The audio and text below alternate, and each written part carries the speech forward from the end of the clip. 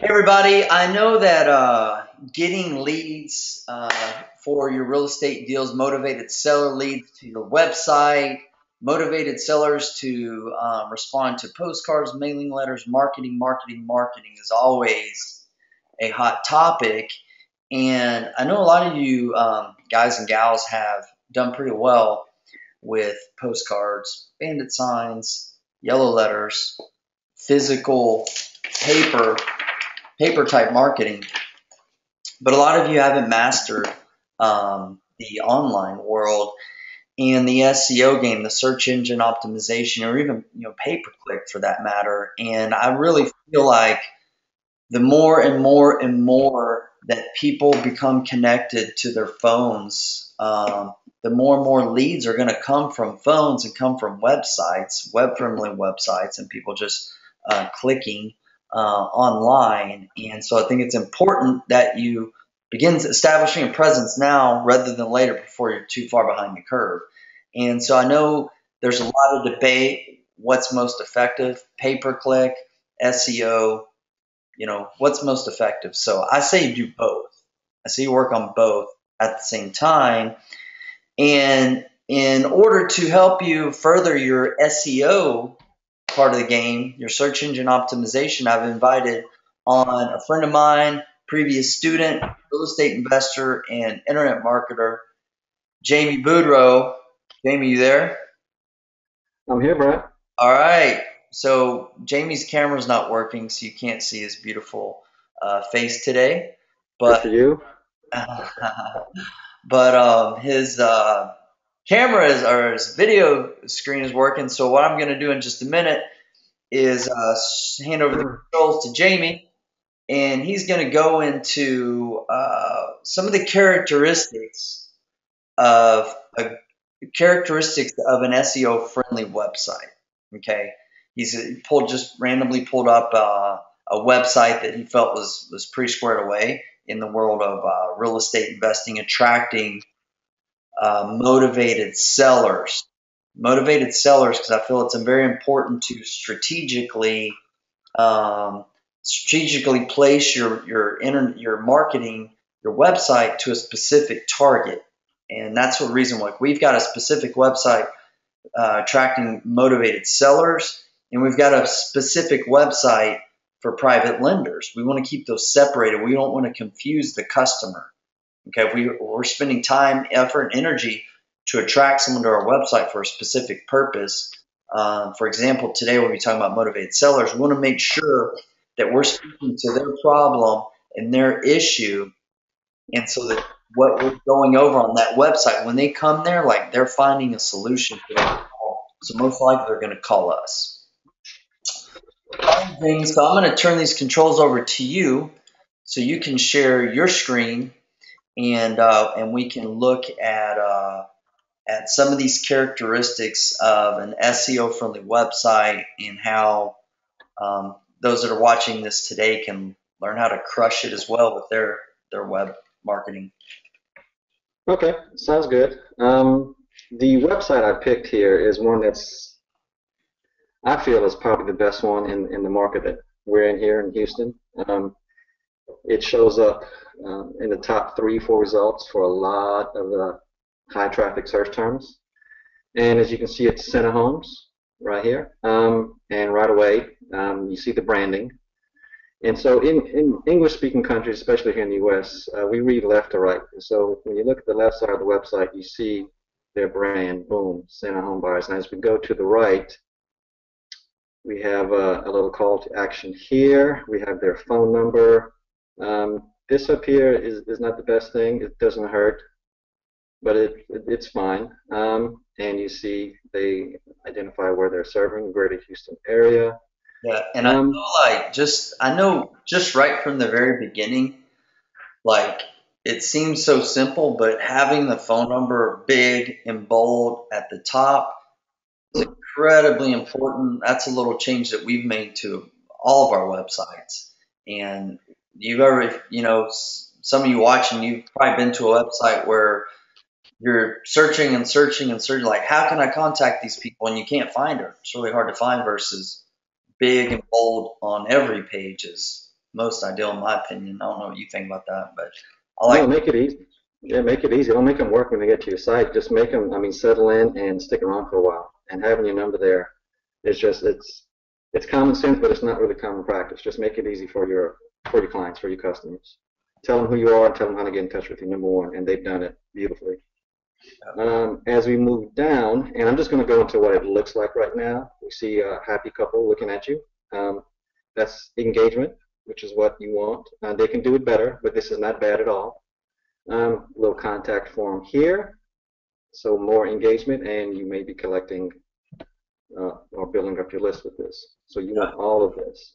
What are your thoughts on the generic kind of pictures like they've used versus like, Boo, boo.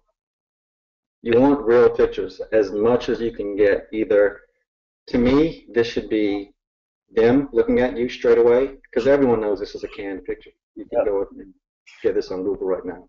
yep, Or videos are even better. And video with you or whoever you choose looking at the camera and telling people why they should be doing business with you. You yeah, want engagement right off the bat. That does a number of things for conversion and also for optimization. The longer someone's on your site, the more things they click, the more Google thinks you're relevant, and it's all good. yeah. And as we move down, I'm just going to scroll through and you see they have a lot of, well, you can't see now, but text here, another little contact form here, and more text, pictures of them. But they have a lot of content on this front page. And I've checked it out in one of our tools, and it's highly, highly relevant to what they're trying to do. So So that they're, that's a beneficial. The amount of content they have, you think, is a positive. oh, Google loves 1,000 words or more. You don't have to have 1,000, but the more relevant, um, keyword relevant content you have on a page, the better for Google to know what you're about. And also, if it converts, all the better. So it pays the higher good copywriter also. Hmm. As we go down, we have some more engagement here. And get an offer, telling people what to do. You don't want them to guess. Um, and here you have some common problems why people might want to get rid of their house. All stuff you guys know already. Another contact form. So they're giving you multiple opportunities to do business with them, which is very good. Let's see. If you are in, don't worry, call us again. So it's pretty much nonstop. Call us, we can help. Call us, we can help. Then a very friendly picture here of these guys. Yeah. The one thing they didn't do is they didn't tag this, which is something you do behind the scenes to let Google know even more how relevant this picture is, like keyword tagging and geo-tagging. Gotcha. But that's a little deeper stuff. And this I don't agree with, because this is a house they fixed up and sold. This is not someone who's in distress and trying to sell their house. Yeah, I But agree. hey, they rank all over page one for a bunch of terms, so who knows? Yeah. I don't think this helps their conversions, to be honest. What I like for a picture in that instance is a before and after right next to each other, because we've met a lot of sellers and their home, like they really actually, they really care about what's going to happen with their house. Not all of them, Yeah. but some of them, they really do care, like who's going to take the best care of my property. Um, Yeah. and so, yeah, I agree. Like I would change that picture. Yeah. There's a few things I would change about the site and the page, but they're doing a lot right, so Yeah. I'm not going to throw stones at them. Let's see, as we move down here, some more keywords. We buy houses as is, where is. These are keywords. They researched this, or whoever's done this has researched it, so this isn't by accident. And it's another way to contact them. And as you move down, I mean, more engagement, all the time engagement, and finally we get to a video. Hmm. I would have something like this near the top, to be honest, but like I say, they're ranking tops for a lot of stuff, so they're doing okay.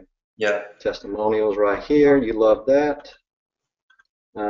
And what this is doing is keeping people on your page, which helps for ranking. I'm not saying it helps for conversion, but it can, but it definitely helps for ranking. And you also want your name, address, and phone number, and other ways they can contact you all the way at the bottom. Yeah. So someone's put a lot of work into this website. It's very evident to me. Very cool. So what about some of the other pages?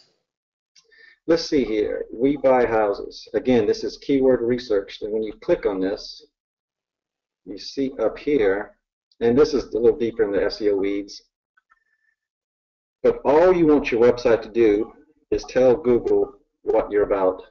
And when Google sends someone there, Google wants to know that you're providing value. So this is very specific stuff here. We buy houses. So if someone types this term in to Google and you've done your SEO correctly, this page is going to come up, or even their home page, because that's on the home page too. And again, we go with the engagement. We have the canned picture of the house.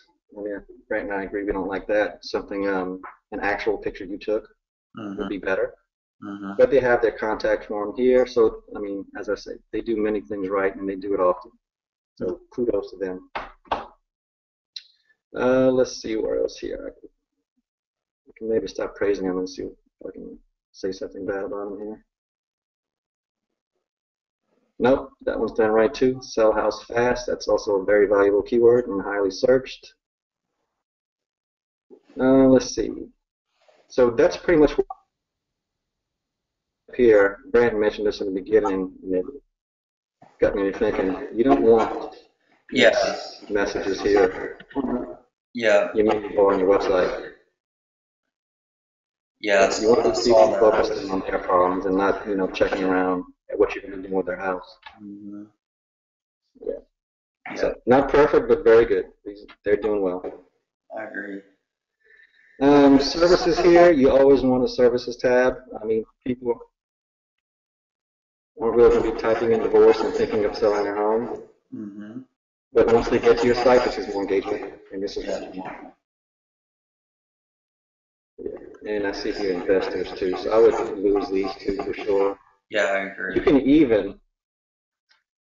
even have that as a non-menu item if you just want to do one website, and then you could set it to where no one would be able to navigate to it, but you could do your keyword selection correctly, and people would be able to click on it just from looking at Google. Am I making myself clear with that? Yeah, so I think, so to me, like you would essentially hide the investor and Houston private lenders tab, so it's not visible to the public, but it may still help you get some search engine traffic, because like so that's why we set ours up separately with a site for sellers, motivated sellers, and a site for investors. But what we like is, like, we don't mind the private lenders seeing our motivated seller page, because it's good for credibility. But if a private lender is interested in private lenders and private lending, we don't want them getting caught up in selling a house due to divorce or other things. Like, we want to satisfy what they've came to the site for, and so that's why we have a site that just does nothing but educates them on private lending. And then the same thing with the motivated seller, is they come to the site because they're going through a divorce or a loss of a loved one or whatever, foreclosure.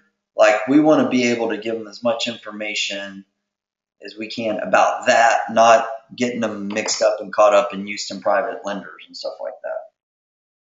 Exactly. And you can even, if you're really going to go after it, is build this type as like an authority site, and you can just do one keyword like Houston house buyers, and just that would be your site. You pick up even a few more, because you could have another listing on this page. Let's see. So here's Houston home buyers right here, and the search is "Sell My House Fast Houston." So if you could some way make a website with this in your URL or your title, you could rank in this search this too. So you have this property you're clicking on, and you have this property. But that's more down the line. If if you've already got your authority site doing well and you want to get even more leads and more positions on the home page, on the first page, that's definitely an option. People do it. I'm not saying in this niche, but it's done quite often to good effect. Cool, man. Well, anything else you want to share that's maybe not on this Um, in general? on page, I think if you went and found this site, you could find a lot you like about it. I mean, it's visually pleasing. I've shown that it's SEO correctly. They've done their keyword research. Um, and everything else is kind of enough. So, but if you want to go a little further, maybe discuss some off-page type stuff, but I don't think it's kind of what we want to do. Yeah. Well, cool, man.